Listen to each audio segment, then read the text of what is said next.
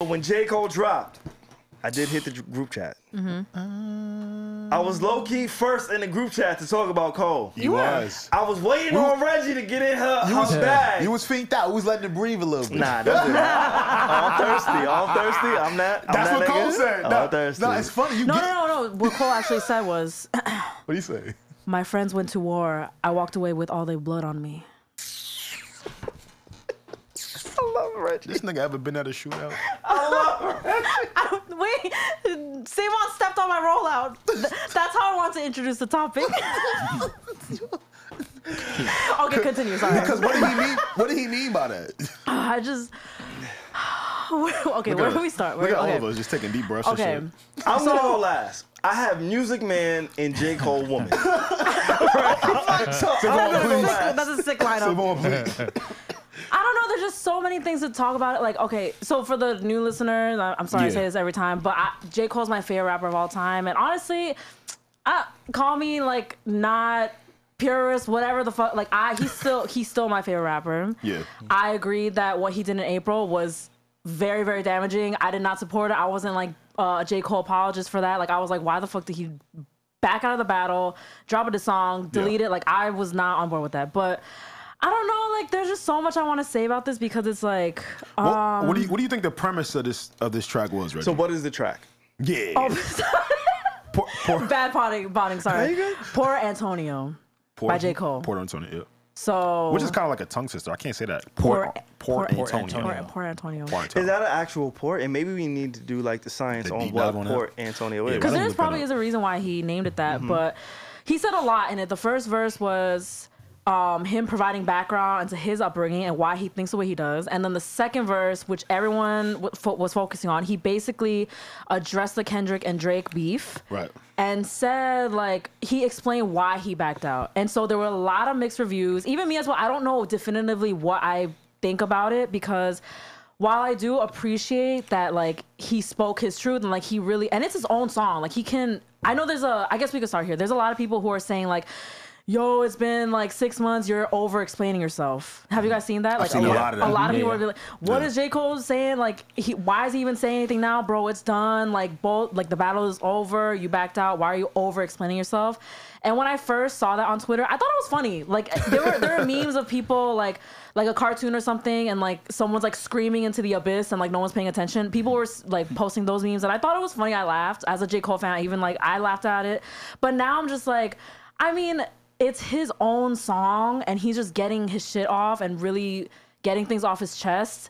And it's like, it's hip hop. Like, he's really like opening up and explaining himself. So I'm like, damn, he can't even like speak his truth on his own song. I'll say that. Like, I saw a lot of people say, oh, why is he putting in the music? Are we that far gone from music that we don't like when artists respond to things in music? Now, if you're upset with what he said or where he took it, I'm not mad at that, but rappers are supposed to put their messages out through the music, right? And like, I'm okay with that. Quick little thing. Port Antonio is actually a city in Jamaica. I don't know if there's any relevance to it, but Port Antonio, city in Jamaica.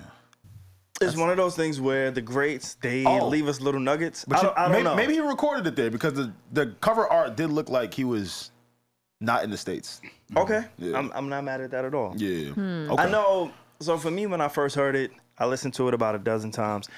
I disagree with Parks. In Parks, I love you. Obviously, I've seen Parks mad. Like, what he said? Parks is one of the first people who really embraced me in a real way. Like, Parks instilled so much confidence in me as just a professional individual, somebody in this space. Like, I'm forever in debt to Parks. I don't know if I ever told him that, but whatever, he'll hear this. But I wholeheartedly disagree with Parks. He said he was over the Dead President's loop on the podcast. Yeah, I heard him say that. Dead Presidents is one of the greatest loops, one of the greatest samples. I'm down. Wait, you're down with Parks? No, I'm down with. I was about to say, I'm down with Dead Presidents being played and used whenever. That, like, please continue to keep that alive, because I think there's gonna be a generation who may not even understand what Dead Presidents is. And not just that, like, that's hip hop. Like, dudes used to do the mixtape culture, get on somebody else's beat. You know what I'm saying? Speaking of that, so the reason why I love the song itself, well, we could dive into what he actually said, but but the song itself, I love listening to it because it really reminded me of like old J. Cole, and not just saying as a typical nostalgia thing. He literally did a Dead Presidents 2 on the warm up. So I'm just like, oh my God, remember like when you first discovered Cole? Like that's what it made me feel like. And just to like put this in there as well, like it's a sample of the iconic Dead Presidents sample is A Garden of Peace by Lonnie Liston Smith. It's the piano part. And when you really listen to that song, the original song, it's so like moving. It's beautiful. But yeah, so that's the real sample. So yeah, I just wanted to say I disagree with Parks on that. Yeah. But I do think it's a great song. I think J. Cole, the one thing about J. Cole, and this is the thing that I took away from this song, right? J. Cole is challenging hip hop and hip hop fans as human beings, right? Because we've never just listen I see to that. me. Yeah, I see what you're going. We've never seen anything like a J. Cole. Okay, we've never seen anybody as transparent. We've never seen anybody as forthcoming to kind of die on a sword for a false cause. And what I mean by that is J. Cole is a rapper's rapper. Yeah. Your MC's favorite MC. Your MC's favorite MCs, because we understand his pen, you can't question it. His cadence, his delivery, everything about J. Cole says I am and can be number one. But how J. Cole moves is so grounded that it challenges the person who looks at him like he is number one. And so for somebody like me, when I hear this song, the first reaction is, nigga, shut the fuck up, please. No, for real. Like, the first reaction is, dude, like, I don't want to hear you talk about the shit anymore. You bowed out. Calling him dramatic, all that stuff. Dramatic. You're not understanding your position in this position. Like, there's so many things. The first thought is, like, why are you mentioning Drake? Are you subconsciously dissing Kendrick? Like, there's so many initial thoughts, but then when you really break it down and it's layered, it's like, oh, wait, we've never seen, and this is hard to say in any genre, but we've never seen this. And that's the thing about J. Cole. We've never seen anybody who had the potential, who sold us a false dream of being number one, actually being in this position and saying, no, I don't want it, but I still feel like I am him. We've never seen that. Normally, when you feel like you're him, you show us that you think that you're him. Which he has done. He always raps about, like, I'm the greatest right now. Like, he has specifically said, like, I am the best. So it's not like we're just assuming this or just putting that on him. He has actually said for the last decade he thinks he's the best. But I think, like, the exact bar that I think where SaVon is coming from is J. Cole said on the song, they stripped me of my spot and now I'm finally free. I feel like you either hate that line or you love that line. I'm thinking Alex hates it. I like it because, okay, who'd you go? Okay, the reason why I like it is because he's basically like I am done chasing this, like, I'm the GOAT, and I need everyone to think I'm the GOAT. And now he finally feels free. He's like, yo, I bowed out. I get that might have been looked at as embarrassing to you guys, but I don't care anymore. Like, I just want to rap. And some people thought that was corny. Some people thought that was dramatic. But he's really saying his true thoughts on this song. And it's like, just because you don't want to get into this bloodbath for, like, the crown, does that make him not a great rapper anymore? Like, but see, that's why I think he's challenging hip hop. And Alex, I'm gonna let you go. But that line specifically is why I think he's challenging us as humans and as hip hop fans. Because as a human, I can understand, holy shit, you feel like a weight is lifted off of your shoulders. You feel like, oh my God, I no longer, I'm That's crazy. Nah, I get it. The weight of the world. I'm just saying, as a human, I can understand. Because we human first. That we human first. J. Cole human. Yeah. So I'm finally free. I don't have to, like, compete. I don't like this condescending tone, Alex.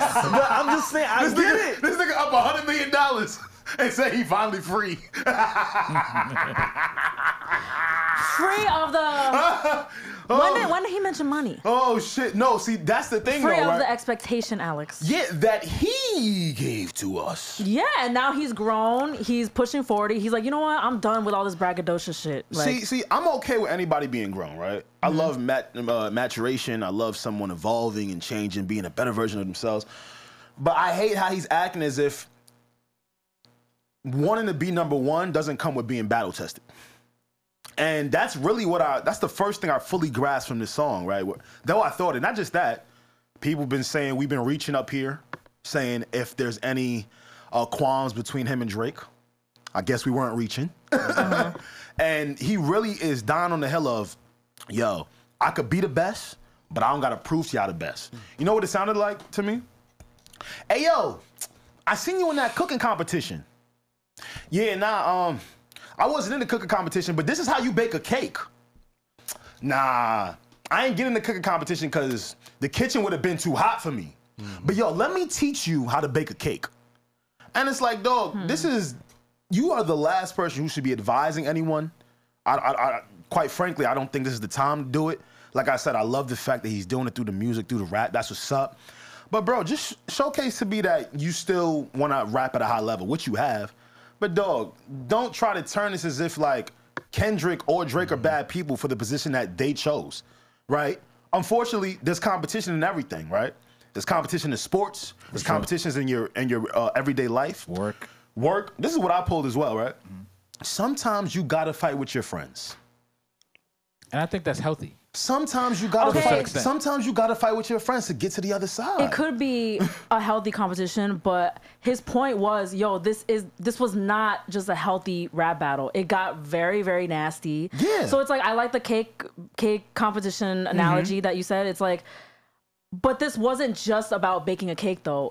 Maybe it was like a very, very, very dirty competition. He's like, you know what, yo, I actually don't want to be a part of this, guys. Like, but I do agree with you, Alex, where he was being very like, he's advising people on like, oh, you guys just wanted clicks. You know, like that part of the song where he's like, you guys just wanted clicks and views, and that's why you guys battle. Like that part, I was like, all right. But when he said that, it sounded like he was only talking to one party.